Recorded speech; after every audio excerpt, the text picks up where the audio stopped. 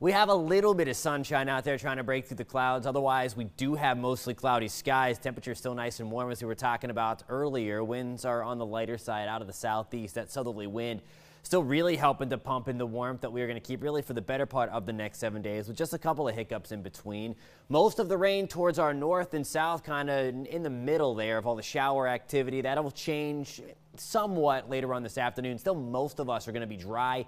Once we get into tomorrow, that's when those better rain chances come by. If you are heading to the Dogwood Festival tonight in Vinton, just dodging a couple of showers out there, not a washout. These showers will not last for a very long time, kind of quick hitters.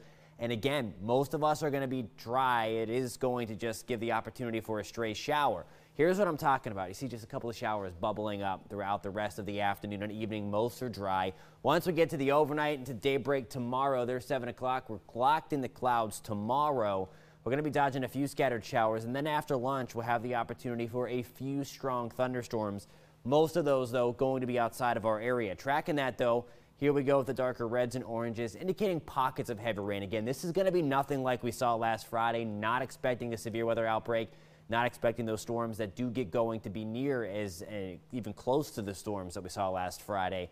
There's 4 o'clock on Saturday morning. Notice we try to clear things out already. In terms of that severe threat, again, really from Bedford City to the Hill City into Smith Mountain Lake, Martinsville, Henry County, points east for us, into Southside, Central Virginia, into the Piedmont. Again, that 1 out of 5, that marginal risk there, indicating again that we're just going to have the opportunity for one of these to get close to severe levels, maybe a couple of warnings, if that.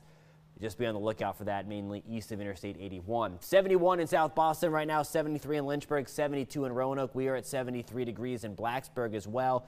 Still a lot of warmth off towards our south and west. The cooler air, though, look at this. Cleveland only in the low 60s right now, mid-50s in Buffalo.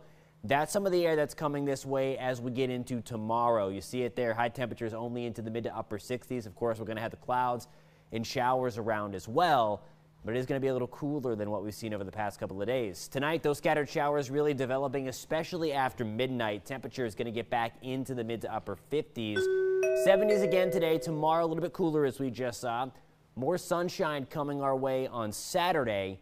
Back to the mid-70s on Sunday with a couple of showers around. Most of those, though, going to stay outside of our area, but a stray shower could sneak in, mainly to areas along and north of 460. 68 on Monday under mostly cloudy skies. Back to the 80s, though, on Tuesday. Staying kind of warm as we get into Wednesday as well. Again, tomorrow, there's the opportunity for a strong thunderstorm, mainly east of Interstate 81. If we do get those stronger storms, they will not even be close to what we saw on Friday. And certainly coverage area, not expecting to see them as widespread as what we saw last Friday.